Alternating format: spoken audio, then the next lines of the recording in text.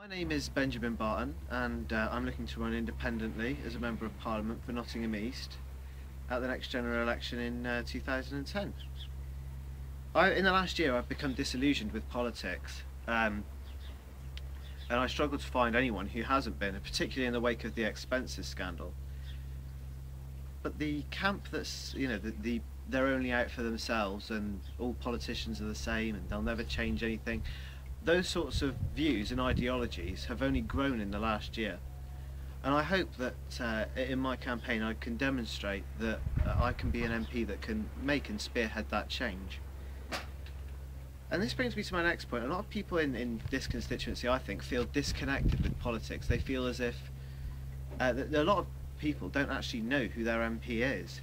It's actually a man called John Heppell, and he voted against things like transparency in Parliament.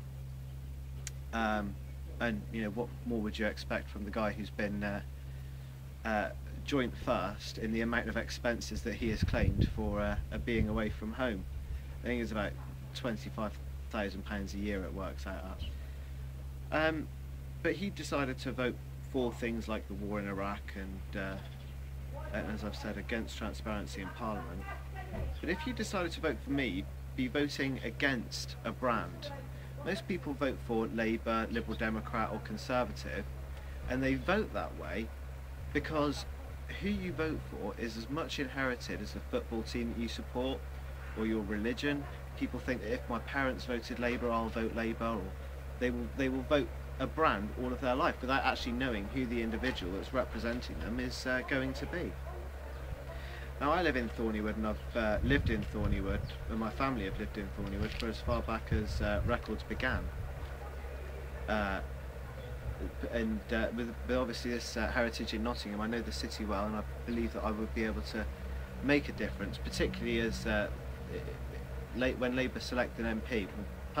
John Heppell isn't actually from Nottingham; he's from Northumberland.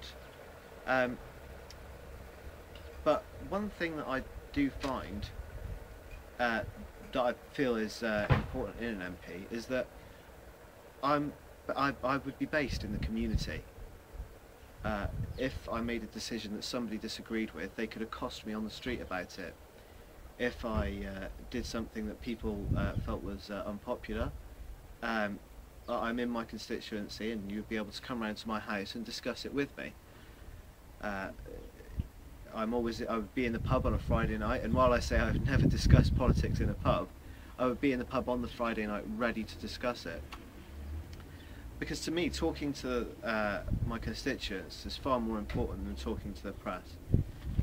And I find that it's a better way to find out getting input on what to support in Parliament is important when making a decision, rather than making a decision just because I have to toe a party line, or just because my boss makes that decision, or just because it may further my career. And for me, playing dominoes with my constituents is a far better way to get input from my constituents than playing games in Westminster. If elected, I want to represent you. I want to be there and I want to be accountable.